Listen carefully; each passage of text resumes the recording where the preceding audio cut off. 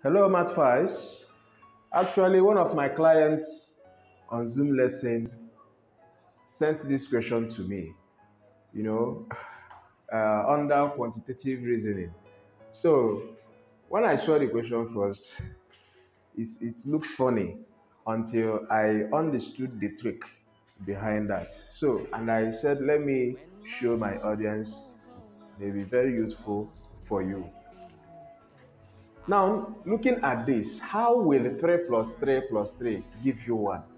That makes me to know that the inverse of 3 plus 3 plus the inverse of 3 will give me 1.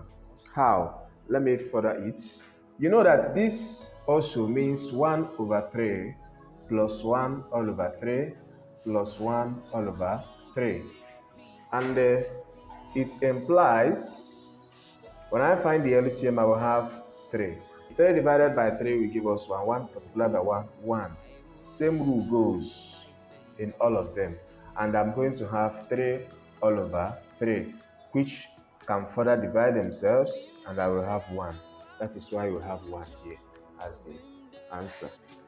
Kindly like, comment, and share so that this video will go viral to enable other students out there, especially in quantitative reasoning aspects. Thank you. Remember, come close. Become a math file today. It means a lot.